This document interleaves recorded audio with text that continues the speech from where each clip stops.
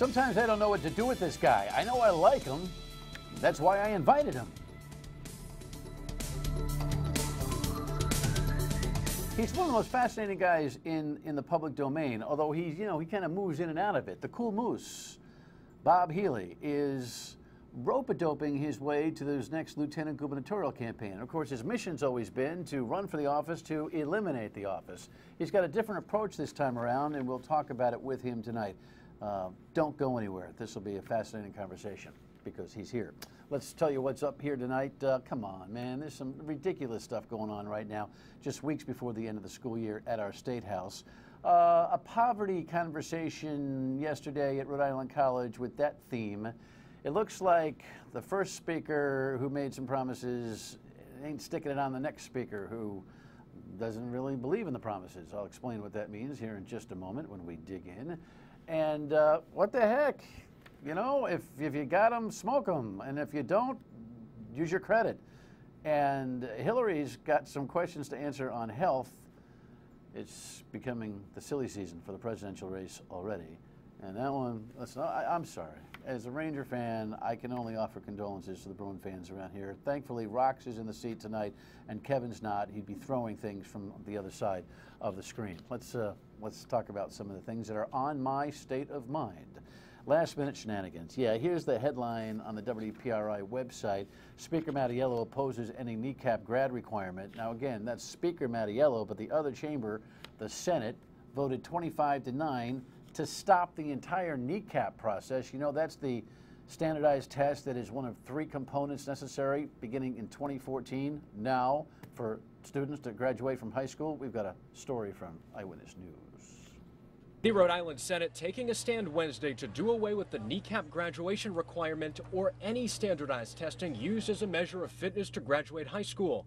Test opponents say it's unfair to special ed students, English language learners, and students who are poor, to name a few.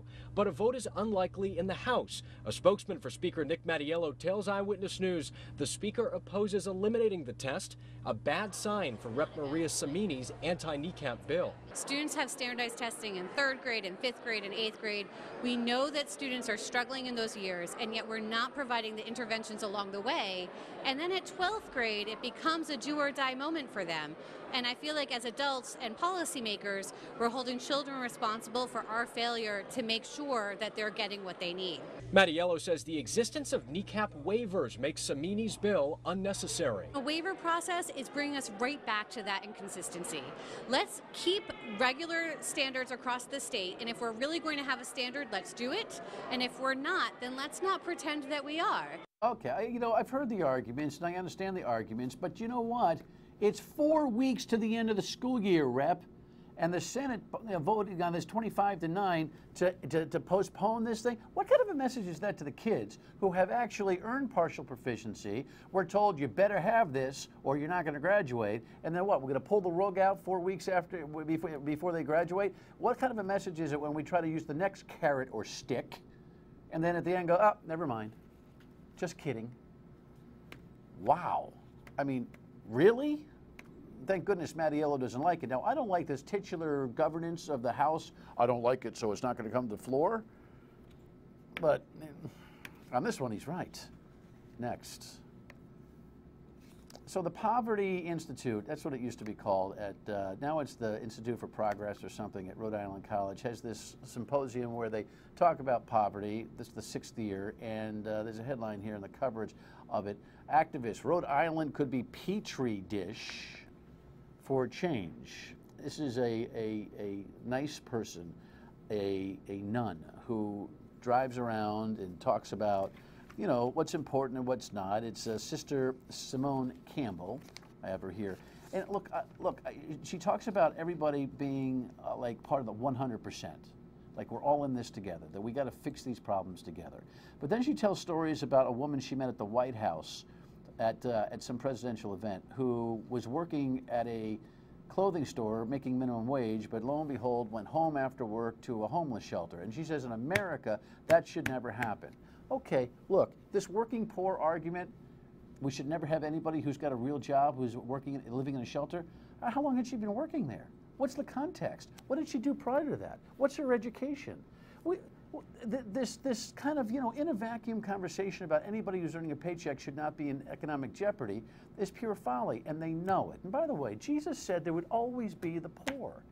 And you've all made quite a pretty good industry out of servicing the poor, haven't you? There's a lot of graduates coming out of RIC, a great institution, but a lot of graduates coming out of RIC who are all about making sure that the poor are there so they can earn a living. Next item. This is interesting. So the 38 Studios debacle continues, right? It's heating up big time. And, do we pay the debt? Don't we pay the debt? Do we pay the debt? Don't we pay the debt? A journal story today talks about the idea that then Speaker Gordon Fox made some assurances to the ratings agencies that, yes, we will have no turbulence from the General Assembly, which means that, it'll be going through smoothly. Well, as you turn to the new speaker, we had the old speaker, and we got the new speaker. We've got video of those guys I know, just in case you have trouble keeping score at home. That's the new speaker, Nick Mattiello, who took over from the old speaker, Gordon Fox, who made these assurances to the agencies that there'd be no turbulence. Mattiello, to his credit, while he hasn't decided his own perspective on whether to pay these bonds to the 38 Studios bond holders, this $12 million a year for 7 years taxpayer debt that we have, he says, I'm not going to be bound by the personal assurances made by the previous speaker. Another separation example, and I think another sign of growing leadership skill on the part of the House Speaker. So good for him. Yes, where are we here? Okay, so legislation on behalf of Twin River coming in to create a little bit of a credit environment there. We got a little piece on this, right? A little headline. We got something. Panel hears testimony on casino liens. A Target 12 story on casino liens was really the subject matter, where we find that people who have debt are pursued by casinos, not Twin River, but Connecticut casinos, where they lien your house, even for a couple $100s, up to like $50,000 in debt. But Twin River is thinking about doing the following. They're looking to expand their finance operation to let you borrow at the table up to $75,000 to keep playing blackjack or roulette, or is that your game, Rox? Roulette? That's your game? You like? Yeah, I don't even know how to play roulette. I can play blackjack. I can play 3-card poker. I can play a lot of poker. I can, but whatever your game is. You know what? Good for them. If you're gonna. I can't even comprehend having no cash on me and going, I'll take it a loan for $5,000. Never mind $75,000. But I guess it's all relative. I don't care how much money I'd have in the future or in the past or what. I don't care. I just can't imagine. What's that feeling like when you leave the building and all of a sudden you go, uh-oh, I got to write them a check for $60,000. That's a bad night. Next. Bill sticking up for Hillary. Karl Rove, the former Washington operative and pundit for Fox News and the like, has been roughing up Hillary a little bit on her health issues. She did have some trouble. I had no idea, by the way, that it took her 6 months to recover from that concussion that she had. No one knew that until Bill spoke up, but he was at an event and he doesn't look that good. But he was talking about how Hillary's in great shape. First they said she faked her concussion, and now they say she's auditioning for a part on The Walking Dead.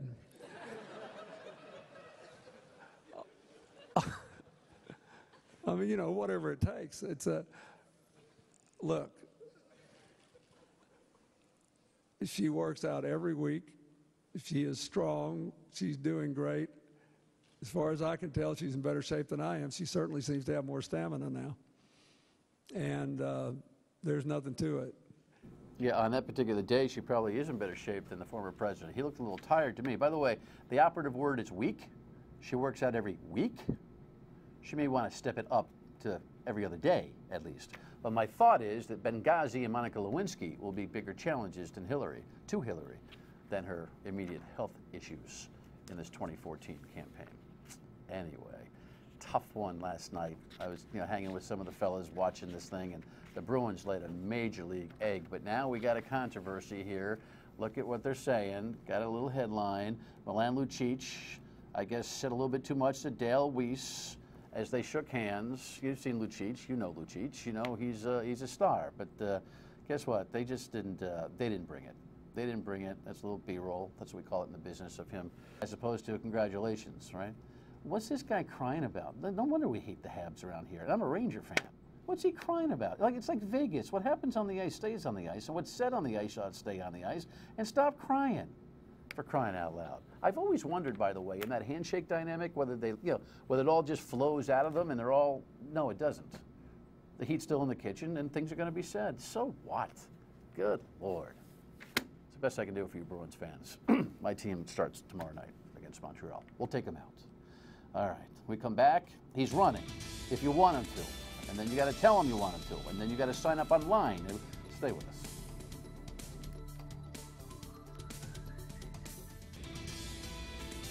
So I got this press release a couple of days ago. I went, oh, he must be right. Oh, and he's not right. I couldn't figure it out. I spoke with him on the radio, and now he's here tonight. Here's kind of some coverage of it. Projo.com says, Healey says he'll run if supporters get 3,000 signatures. Well, I don't even know if if that's accurate. All you have to do is be a supporter and kind of sign up online at change.org and say, come on, Bob, I want you to run. The actual is that we're asking for verified voters. So we're going to verify the list. Voters, yes. Right. So, but you'll do that diligence. Good to see you, my man. Good to see you. Long time no see. Yes. How many elections have you attempted as the Cool Moose and now just as an independent? Well, I would run under the Cool Moose banner, but it's no longer a political party. Right. I ran for governor in '86. In '94, I got about 10% of the vote, and so we became a political party and ran 26 candidates for the legislature. In '96, in '98, I ran for governor again, and then in 2002, I ran for lieutenant governor. 2006 and 2010. Right. See, I arrived on the scene in late '99, so I missed your gubernatorial runs and the actual formation of the Cool Moose Party. Remind everybody what the Cool Moose Party was all about. Well, the Cool Moose Party was an attempt to give an option to the people of the state of Rhode Island for third-party voting and for also as maybe a reasonable alternative, because so many people were sort of in this Democrat mode. It was a Democrat state even back then, and what we were looking for was the people that were maybe not identifying with the Republicans, but maybe identifying with something other than the machine politics of the Democratic administrations. And so we tried, or I tried. Cool Moose meant what? Cool Moose, actually, Cool Moose was a couple of different plays. We needed a monosyllabic word to play off of Bull Moose from Teddy Roosevelt. There was a great spoof on the Providence Journal where they were there was a moose that came down from the north, hung around in Cranston, 1985, and the Journal, in its infinite wisdom, was giving away, I think it was $120 if you had the first picture of it. So I was on the school committee in Warren, and they were giving me a little give and take. So I dressed up with these antlers on my head and went out in the backyard and shot some photos and ran in. I knew they went to bed early on Saturday, and I knew they wanted it for their Sunday edition because of the Cirque. So I come running in. They didn't have a black and white lab in-house. They had a color lab, so I filmed in black and white. They sent it out. They got it back. There's the pictures. It's all Healey with antlers tied to his head. And the rest is history. Well, they put it in the paper as the snout and the tuft look like a moose, but we can recognize that it's the chairman of the Warren School Committee, Bob Healey. Yeah, we should know. I mean, you're a serious guy about public policy. I mean, you're not a gadfly. No. You're hard to define, and of course, your physical appearance always comes up. You're not cutting your hair to run. You're not shaving. Blah blah blah. End of story. I'm sick of talking about that. I'm sure you are too. But it's part of the uniqueness of you. But you're a concerned guy. You've had an impact on public policy in your hometown. Oh, in the hometown, definitely. Certainly, in the 1994 election, I took the town of Warren, which was they had actual experience seeing me govern, and they came behind me on that race. All right, so I'm going to pause here so I have a little extra time to talk with Bob about what his approach is this time around, because he's tired and demotivated. But if you're motivated and energized, so is he. Next.